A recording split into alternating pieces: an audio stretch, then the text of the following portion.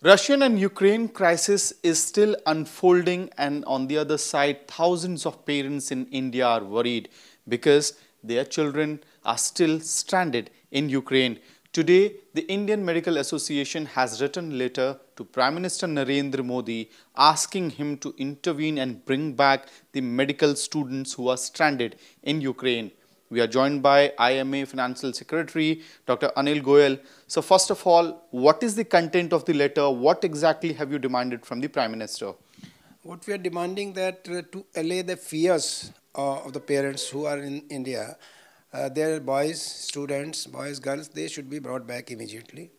Because as we know, in the Kharkiv, 3,000 to 4,000 medical students are in the metro stations. That's one point.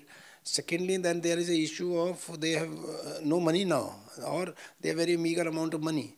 Third part is that whatever they were getting in 10 local currency, now they are getting in 120 local currency. So obviously they are running out of the options for the food, they are running out of the issues of security. We have also heard that maybe few of the medical students have been injured in shelling. So there is an issue of security, there is issue of their food, there is issue of staying there in an insecure environment. So we want that they should be brought back to India immediately. And I think yesterday also our Foreign Secretary Harsh Shingla said that they are arranging flights, special flights from Delhi to Kiev, right? So that is one part. Secondly, we have also said that whatever financial assistance they need should be immediately provided to them in Ukraine. Thirdly, we are also saying that a help desk should also be established in foreign ministry so that whatever queries, whatever fears of parents are there, they can be allayed and they can be alleviated, and then ultimately they have to be brought back. They need to be brought back. Sir, I also want to understand how is IMA assessing this situation? Have you been in touch with the medical students who are stranded in Ukraine right now? And how serious is this situation as per IMA? I think it's a very, very serious situation. Not only we are talking to the students stranded there, we are also talking to the students who have come back from there.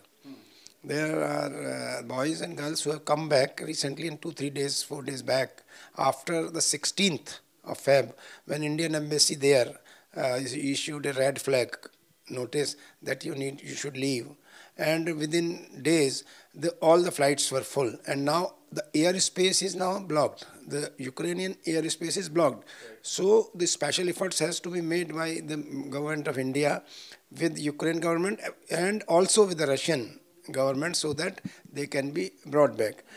Are you satisfied with the efforts that has been made so far by the government?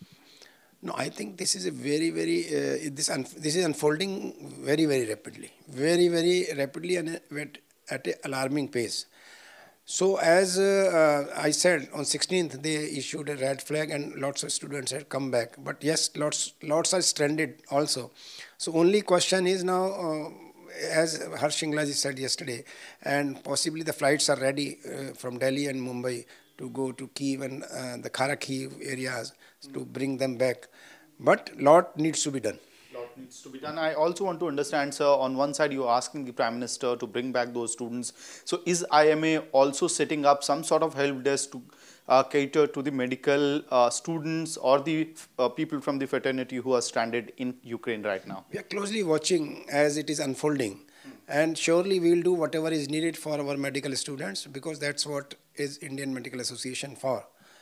If we need to establish a help desk, we will start that also, and we are closely watching and monitoring, and also are in touch with the students who have come back or are stranded there. Right. Thanks a lot for speaking to India today. So that was Dr. Atul Goyal of the IMA.